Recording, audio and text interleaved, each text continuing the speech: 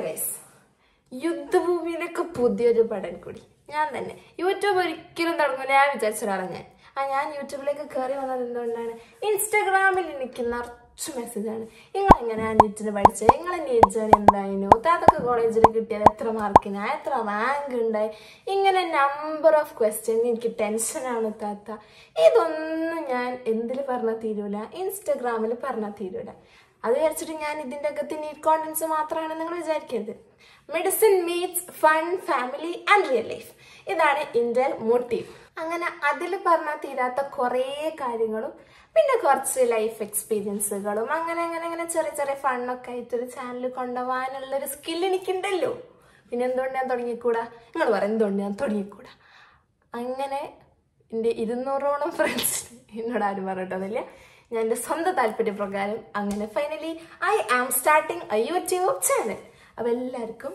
Welcome എല്ലാവരും എന്ത് ചെയ്യണം സപ്പോർട്ട് ചെയ്യണം അതന്നെ ഞാനാണെന്ന് പറയാൻ മറന്നുപോയി എൻ്റെ പേര് ഫിന Firoz I am from Calicut സ്വന്തം കോഴിക്കോട് എൻ്റെ സ്വന്തം കോഴിക്കോട് ഞാൻ ഭയങ്കര പ്രൗഡ് കോഴിക്കോട്ടുകാരിയാണ് പിന്നെ ഞാനിപ്പം currently I am doing second year MBBS in government medical college Thiruvarur Tamil Nadu ഇതാണ് എൻ്റെ ഒരു സെൽഫ് ഇൻട്രോ ടു തരാനുള്ളത് ഇത്രേ ഉള്ളൂ അപ്പം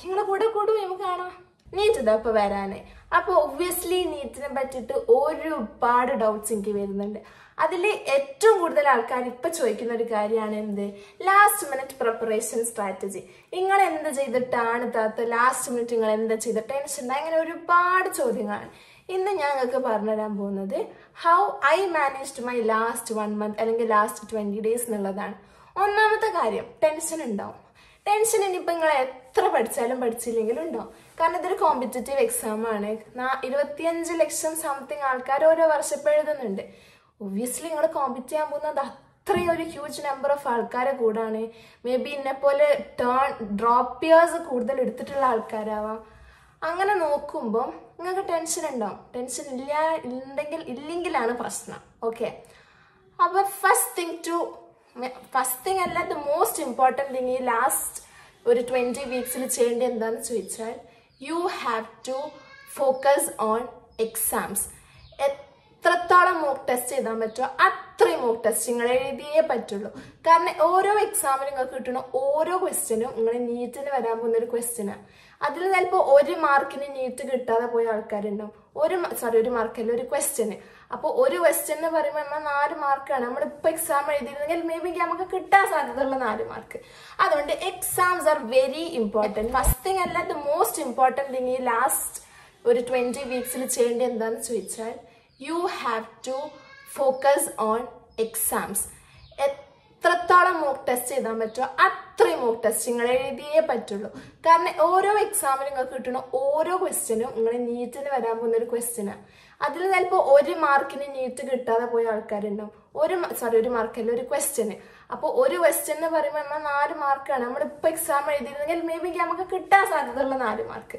അതുകൊണ്ട് എക്സാംസ് ആർ വെരി ഇമ്പോർട്ടൻറ്റ് അപ്പോൾ നമ്മൾ ഫസ്റ്റ് ആൻഡ് ഇമ്പോർട്ടൻറ്റ് തിങ് എന്താണ് മോക്ക് ടെസ്റ്റ് ചെയ്യണം മോക്ക് ടെസ്റ്റ് ചെയ്താൽ ഒരാൾക്ക് നീറ്റ് കിട്ടാൻ പോകുന്നില്ല ഞാൻ എൻ്റെ പേഴ്സണൽ എക്സ്പീരിയൻസ് എന്ന് പറയുന്നത് നിങ്ങൾക്ക് നീറ്റ് വേണോ എക്സാം എഴുതിക്കോടി ഇനിയിപ്പോൾ എക്സാം എഴുതിയപ്പോൾ എപ്പോഴടുത്ത് കണ്ടെത്തി പറഞ്ഞാൽ കിട്ടൂല കേട്ടോ what you have to do is ആ എക്സാം എഴുതി കഴിഞ്ഞിട്ട് ആ എക്സാമിൻ്റെ ഒരു അനാലിസിസ് നല്ലോണം നടത്തണം തെറ്റിയ ക്വസ്റ്റ്യൻസ് നോക്കണം ഗസ് ചെയ്ത് കിട്ടിയ ക്വസ്റ്റ്യൻസ് ഒന്നും കൂടി റിപ്പീറ്റ് ചെയ്ത് നോക്കണം പിന്നെ എഴുതാതെ പോയ ക്വസ്റ്റ്യൻസ് നോക്കണം അങ്ങനെ നിങ്ങൾക്ക് എത്രത്തോളം ഒരു ക്വസ്റ്റ്യൻ പേപ്പറിനെ ക്രൂരമായി ഉപദ്രവിക്കാൻ പറ്റുമോ അത്രത്തോളം നിങ്ങൾ ഉപദ്രവിച്ചാലേ ശരിയാവുള്ളൂ അടുത്ത കാര്യം ഫിസിക്സ് കെമിസ്ട്രി ബയോളജി ഇങ്ങനെ 3 ടോപ്പിക്സ് ആണ് നമുക്ക് പഠിക്കാനുള്ളത് വെറും 3 ടോപ്പിക്സ് ഈ 3 ടോപ്പിക്സും ഡീൽ ചെയ്യേണ്ട രീതി ഭയങ്കര ഡിഫറെൻ്റ് ആണ് ഫിസിക്സ് ഡീൽ ചെയ്യുന്ന പോലെ കെമിസ്ട്രി ഡീൽ ചെയ്താൽ നിങ്ങൾക്ക് എന്ത് കിട്ടൂല ഫിസിക്സിൽ സ്കോർ ചെയ്യാൻ പറ്റില്ല അതേപോലെ കെമിസ്ട്രിയിൽ സ്കോർ ചെയ്യാൻ പറ്റില്ല അപ്പോൾ ഓരോ സബ്ജക്റ്റിനും അതിൻ്റെതായ രീതിക്ക് വേണം നമ്മൾ ഡീൽ ചെയ്യാൻ ഫിസിക്സിൽ നിങ്ങളിപ്പോൾ മെയിൻലി ചെയ്യേണ്ടത് എന്താണ്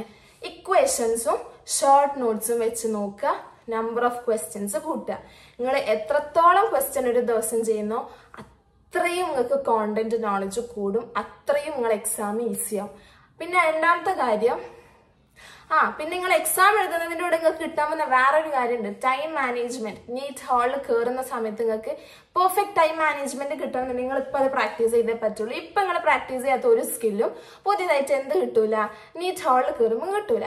അടുത്തത് ഫിസിക്സ് കഴിഞ്ഞാൽ പിന്നെ ഫിസിക്സ് അല്ലേ പറഞ്ഞു. ഫിസിക്സ് എന്ന് പറയുമ്പോൾ what you have to do ഇക്വേഷൻസും short നോട്ട്സും വെച്ച് ഓരോ ദിവസം എത്ര ക്വസ്റ്റ്യൻസ് നിങ്ങൾ ചെയ്യുന്നോ അത്രയും നിങ്ങൾക്ക് എക്സാം ഈസി ആവും. പിന്നെ കെമിസ്ട്രി നിങ്ങൾ ചെയ്യേണ്ടിരുന്ന കെമിസ്ട്രി ഓർഗാനിക് ഉണ്ട്, ഇനോർഗാനിക് ഉണ്ട്, പിന്നെ ഏതാണുള്ളത് ഫിസിക്കൽ കെമിസ്ട്രി ഉണ്ട്. ഓർഗാനിക്കും ഇനോർഗാനിക്കും NCERTയും ഓർഗാനിക് അറിയുമ്പോൾ നെയിംഡ് റിയാക്ഷൻസ്, അതിന്റെ റിയാക്ഷൻ മെക്കാനിസംസ്, പിന്നെ ബേസിസിറ്റി, ആസിഡിസിറ്റി, പിന്നെ ഡിഫറൻസിയേഷൻ ടെസ്റ്റ് ഉണ്ട്, ലൂക്കാസ് ടെസ്റ്റ് ഒക്കെ പോലെ. അങ്ങനത്തെ സാധനങ്ങൾക്ക് ഇമ്പോർട്ടൻസ് കൊടുത്ത് NCERTയിൽ കൊടുത്തിട്ടുള്ള നെയിംഡ് റിയാക്ഷൻസ് ഒക്കെ പെർഫെക്റ്റ് ആയിട്ട് പഠിക്കണം. പിന്നെ നിങ്ങൾക്ക് ചെയ്യാനുള്ളത് ഇനോർഗാനിക് ആണ്. ഇനോർഗാനിക് എനിക്കും ഭയങ്കര ബുദ്ധിമുട്ടേന്, ടു ബി ഹോണസ്റ്റ് ഭയങ്കര ബുദ്ധിമുട്ടേന്. അപ്പൊ ഞാൻ എൻ്റെ ഒരു സാറിനോട് പറഞ്ഞേ, സാർ എനിക്ക് ഇനോർഗാനിക് പഠിക്കാൻ പറ്റുന്നില്ല. അപ്പൊ സാർ പറഞ്ഞാൽ താൻ പഠിക്കണ്ടോ? ഇയാളിപ്പത് എന്താ പറയണേ? അപ്പൊ ഞാൻ സാറിന് പറഞ്ഞ് നീ പഠിക്കണ്ട, ഒരു കാര്യം ചെയ്യും, എക്സാം വരുമ്പം ഇനോർഗാനിക്കത്തെ ക്വസ്റ്റ്യൻസ് ഒക്കെ അറ്റൻഡ് ചെയ്യാം.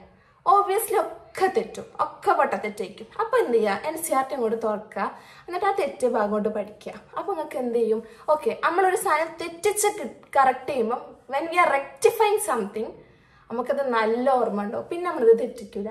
അപ്പൊ ഞാനത് ട്രൈ ചെയ്ത്, ഇറ്റ് വാസ് വെരി ഹെൽപ്ഫുൾ. അപ്പൊ നിങ്ങൾക്ക് അത് ഉപയോഗപ്പെടുന്നുണ്ടെങ്കിൽ യു ക്യാൻ യൂസ് ദാറ്റ്. പിന്നെ അത് physical chemistry exactly like physics ആണ്. നിങ്ങൾ ഫിസിക്സ് പഠിക്കണ പോലെ പഠിച്ചാൽ മതി. ഫിസിക്സിൽ ഇക്വേഷൻസ് ഒക്കെ നോക്കി പഠിക്കുന്ന പോലെ എന്ത് ചെയ്യണം, ഫിസിക്കൽ കെമിസ്ട്രി ഡീൽ ചെയ്യണം. ഇനി അടുത്തതാണ് biology, the most important subject എന്ന് ഞാൻ പറയും. കാരണം ദ മോസ്റ്റ് മാർക്സ് അതിലാണ് 360 on 360 ബയോളജിയിൽ ഇസ് വെരി ഇമ്പോർട്ടൻറ്റ്. പിന്നെ അടുത്ത കാര്യം എന്താണ്, ബയോളജീൻ്റെ മാർക്ക് കൂടുന്നതനുസരിച്ച് റാങ്ക് മുന്നോട്ട് വരാനുള്ള സാധ്യതയുണ്ട്. അപ്പം ബയോളജി ഞാൻ ചെയ്ത ഇതൊക്കെ ഞാൻ പറയുന്നത് എൻ്റെ പെർസ്പെക്റ്റീവ് നാട്ടോ, അതന്നെ ആയിരിക്കണം എല്ലാവരും ഉണ്ടാവില്ല. ബയോളജിക്ക് NCERT ആണ് നിങ്ങളെ ബൈബിൾ എന്ന് കേൾക്കാത്ത ഒരു നീറ്റ് ആസ്പിറന്റും ഉണ്ടാവില്ല. NCERT അരക്കി കലക്കി കുടിക്കുക, അതിലങ്ങോട്ടൊന്നുമില്ല. എത്ര പ്രാവശ്യം NCERT നിങ്ങൾക്ക് വായിക്കാൻ പറ്റുമോ അത്രയും റെക്കഗ്നീഷൻ പവർ കിട്ടും. കാരണം നീറ്റിൻ്റെ ക്വസ്റ്റ്യനും ആൻസറും നമ്മളെ question പേപ്പറിലുണ്ട്. We have to identify ഈ 4 ഓപ്ഷനിൽ ഏതാണ് നമ്മളെ ആൻസർ എന്ന്. അതാണ് നമ്മൾ ചെയ്യേണ്ട കാര്യം. അപ്പോൾ എന്ത് ചെയ്യണം, റെക്കഗ്നീഷൻ പവർ ഉണ്ടാക്കുക. റെക്കഗ്നീഷൻ പവർ എങ്ങനെ കിട്ടുക, ടെക്സ്റ്റ് ബുക്സ് വായിക്കുക. നമ്മൾ ടെക്സ്റ്റ് ബുക്ക് NCERT വായിക്കുമ്പോൾ പിന്നെ നമുക്ക് ഇങ്ങനെ ക്വസ്റ്റ്യൻ കാണുമ്പോൾ തന്നെ നമുക്ക് ഓക്കെ ഇതാണ് ആൻസർ എന്നുള്ളത് നമുക്ക് അങ്ങോട്ട് എത്താൻ പറ്റും. ബയോളജിക്ക് ഒന്നും വേറെ ചെയ്യാനില്ല, NCERT എല്ലാത്തിനും NCERT ആണ്. ബട്ട് ഇമ്പോർട്ടൻ്റ് ആയിട്ടും ബയോളജിക്കാണ് NCERT നിങ്ങൾ പഠിക്കേണ്ടത്. അപ്പോൾ നമ്മൾ ഫസ്റ്റ് എക്സാമിൻ്റെ ഇമ്പോർട്ടൻസും പറഞ്ഞു, 3 സബ്ജക്ട്സിൻ്റെ കാര്യം പറഞ്ഞു. അടുത്തതാണ് എന്ത്, ഈ ഓൺലൈനിൽ ഇപ്പം പഠിക്കുന്ന ആൾക്കാർക്ക് ഇങ്ങനെ ഇരുന്നിട്ട് യൂട്യൂബിൽ ഇതേപോലത്തെ വീഡിയോസ് കാണുന്നൊരു പതിവുണ്ടാവും. Stop watching motivational videos. Please stop watching motivational videos. നിങ്ങളിപ്പോൾ ചെയ്യേണ്ടത് ഇരുന്ന് പഠിക്കുക. When you decided to B A NEET aspirant അന്ന് മുതൽ നിങ്ങൾ മോട്ടിവേറ്റഡ് ആണ്, നിങ്ങൾ ഇൻസ്പയർഡ് ആണ്, നിങ്ങൾ പഠിച്ചാൽ മതി. അതുകൊണ്ട് ഇങ്ങനെ യൂട്യൂബിൽ കളിക്കാനുള്ള സമയം ഇനി നമുക്കില്ല. You have to study. Maximum 15-14 hours ഒക്കെ പഠിക്കാൻ പറ്റുന്നവർ പഠിക്കുക. ചിലർക്ക് ഇത്ര ദിവസം പഠിക്കേണ്ടി വരില്ല, മനസ്സിലാവാനും ആ ഒരു ഇത് ബ്രെയിനിൽ കയറാനും. അത് ഓരോരുത്തരായിരിക്കും ലെവലിൽ കാര്യങ്ങൾ ചെയ്യുക. അടുത്ത കാര്യം എന്താണെന്ന് വെച്ചിട്ടുണ്ടെങ്കിൽ ടെൻഷന് പ്രത്യേകിച്ച് ഒരു 5 മാർക്ക് ആര് തരുന്നില്ല, നീറ്റ് തരുന്നില്ല.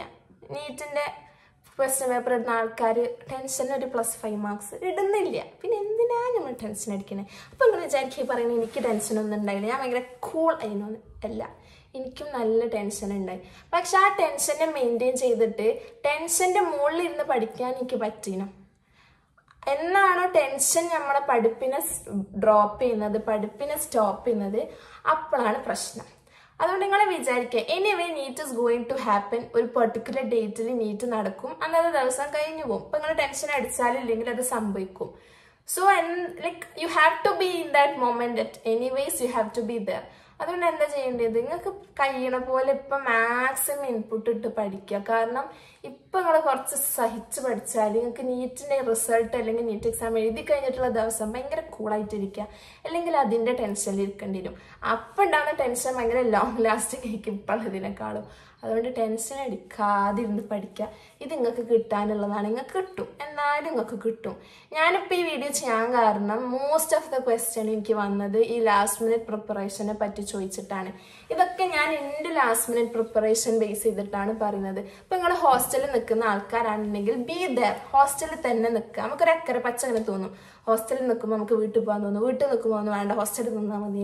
നിങ്ങളിപ്പോൾ വീട്ടിലാണെങ്കിൽ വീട്ടിൽ തന്നെ നിൽക്കുക, നിങ്ങളിപ്പോൾ ഹോസ്റ്റലാണെങ്കിൽ ഹോസ്റ്റലിൽ തന്നെ നിൽക്കുക. കാരണം നിങ്ങൾ ഓൾറെഡി അവിടെ അഡാപ്റ്റഡ് ആണ് ആ സറൗണ്ടിങ്സ് ആയിട്ട്. നിങ്ങൾ ടെൻഷൻ നിങ്ങൾ തോന്നിപ്പിക്കണം ഓരോന്ന്. അപ്പോൾ ഇങ്ങനെ ഇപ്പുറം പോയി കളിക്കാനുള്ള സമയമൊന്നുമില്ല. What you have to do is, നിങ്ങൾ എവിടെയാണുള്ളത് ബി ദർ, അവിടെ ഇരുന്നിട്ട് പഠിക്കുക, ഏറ്റവും കൂടുതൽ എക്സാം എഴുതുക. ബാക്കിയൊക്കെ നിങ്ങൾക്ക് കിട്ടേണ്ടതാണ്, നിങ്ങൾക്ക് കിട്ടും, നോ മാറ്റർ വാട്ട്.